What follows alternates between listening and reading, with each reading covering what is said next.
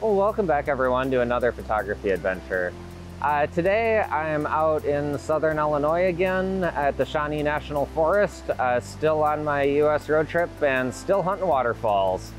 So in that spirit, I have come to Burden Falls down here. It is absolutely gorgeous. It is a sight to see. Yet again, if you're in the Shawnee National Forest area, definitely worth the stop. To do something a little bit different with this video, I'm gonna try to capture some details of the waterfall and not just go for, I'm definitely gonna get a shot of the waterfall itself, but definitely want to focus more on the tighter, more, yeah, just those nice tight compositions, little chunks and aspects of the waterfalls. Sometimes when you're capturing a waterfall, it's fun to go for those. Like, yeah, the giant thing is cool, but you know, so are all the individual parts. So in that spirit, let's see how this goes.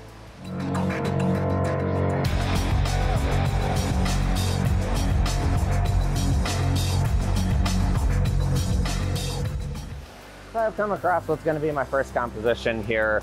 I've got the waterfall behind me and it is just absolutely gorgeous. So what I did is I zoomed in really tight on the waterfall and got some of the rocks leading into it. So hoping this is going to turn out really good. But yeah, because of the composition I went for, I'm definitely going to need to focus stack this. So I'll actually be making a tutorial from this image specifically on how to focus stack.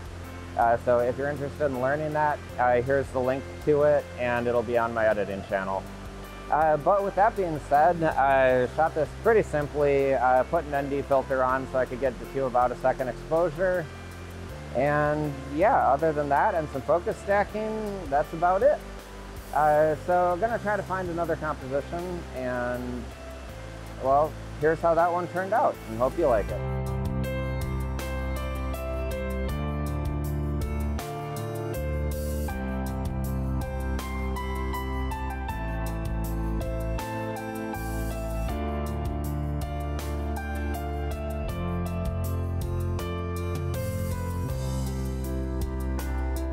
Okay, so in the spirit of tiny details, I decided to try something different.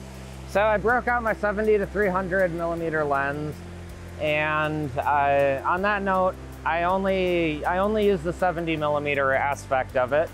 I didn't actually zoom it in any more than 70.